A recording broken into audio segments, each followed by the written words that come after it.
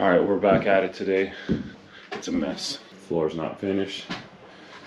And we need every single minute out of this day to get this thing done. So let's get some work done.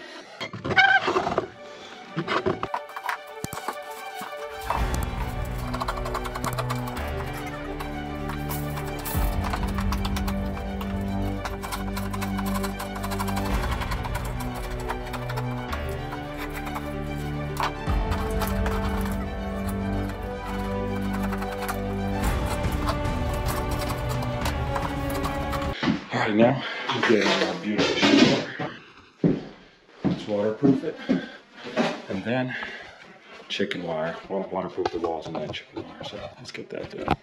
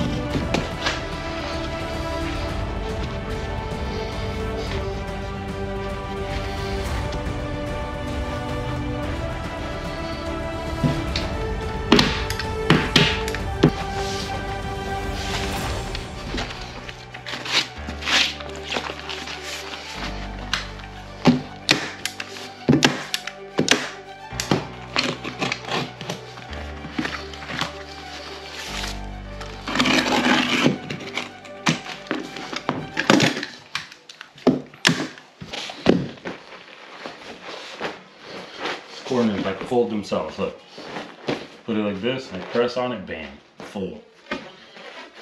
So can't make this stuff up.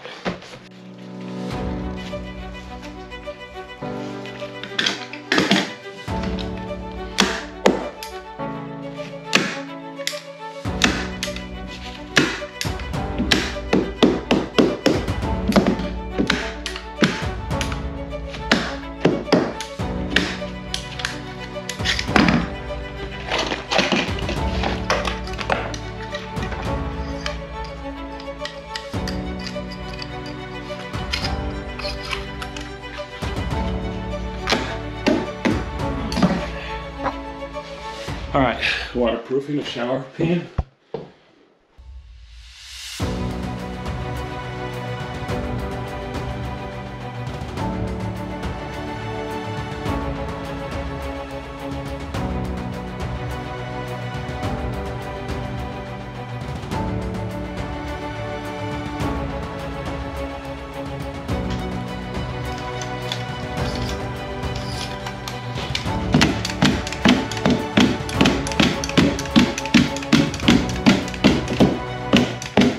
First chicken wire up, paper up, completely waterproof. First chicken wire up. Now there's the second, third, and then wainscot. Now wainscot does not need to get waterproofing paper on the wall because it ain't a shower, all right? It's just a little splash guard. It's not gonna be absolutely soaked.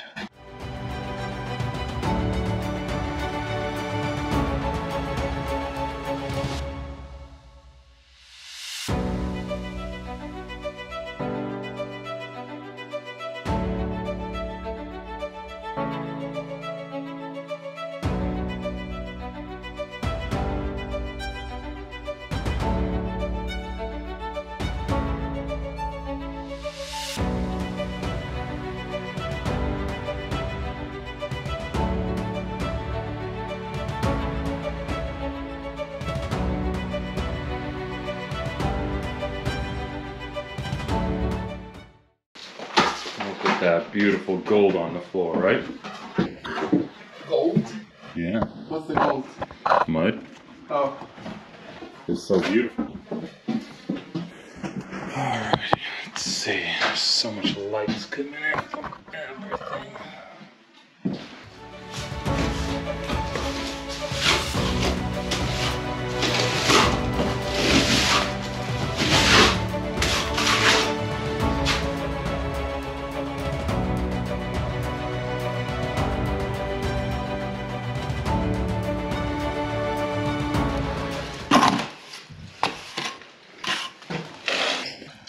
Beauty. Did you know? Oh, what do you think about Jeff? Oh. Yeah, no, I can see what they're talking about. Now, humanly, you're rooting for a person like that.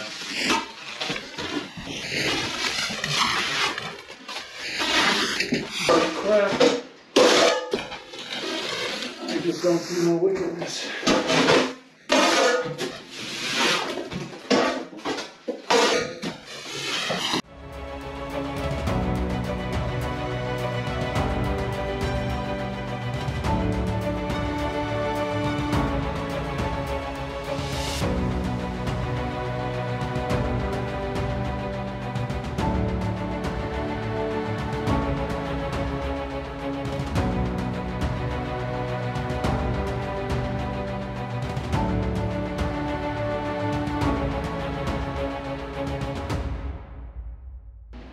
We just have the waterfall in the middle, and then we have the same tile that goes on the waterfall, but not vertical. It's going to be horizontal at the top of the wainscot, and it's going to run into the window sill.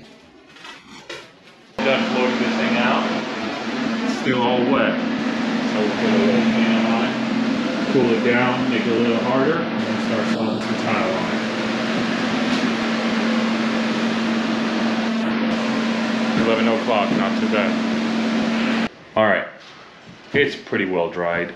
Now we're going through with the wood float, as you can see, and then we just gotta go through it and just knock down any burrs or any little high ends that need to be knocked down. If you look at it, sometimes, especially like these end points, to just go through and knock it down.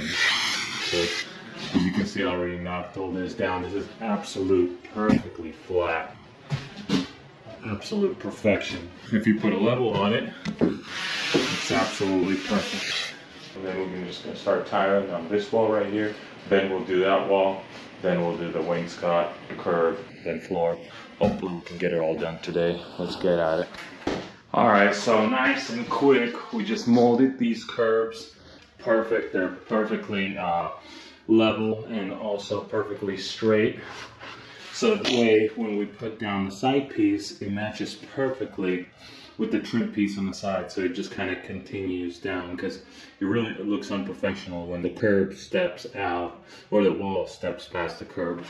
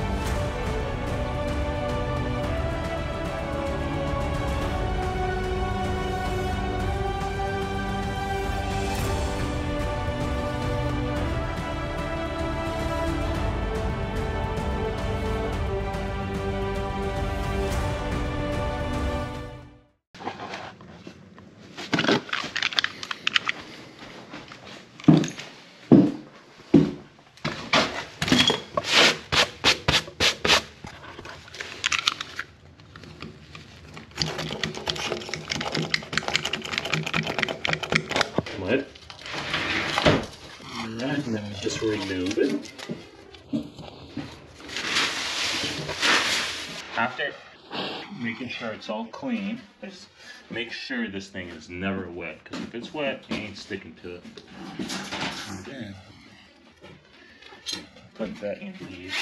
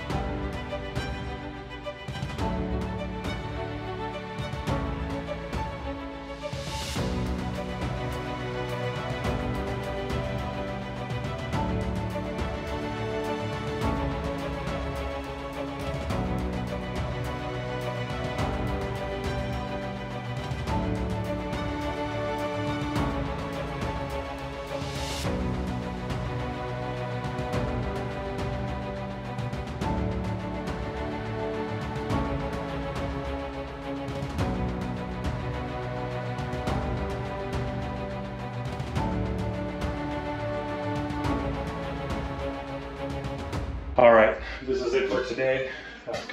It was a nice, good day of work. So obviously we got the waterproofing, walls waterproofing, chicken wire float, tiled, everything, including this tile that goes here is gonna go here as well. And obviously there's a little bit of trim left over there.